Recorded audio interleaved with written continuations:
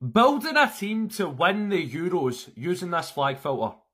Starting with Italy, I'm going to go for Barella. Just a quality midfielder. We get Portugal. Look, it might be in the Saudi League, but I'm still taking Ronaldo. This team is looking good. We get Scotland. I'll take John McGinn. Ooh, give me Kylian Mbappe. Switzerland. I'll go with Akanji. We get Germany. I'll go for Musiala. I'll take that. We get Portugal again.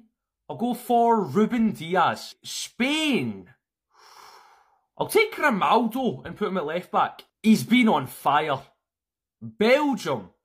I'll take Courtois. Ooh, I'm going to go with Saka. Final position.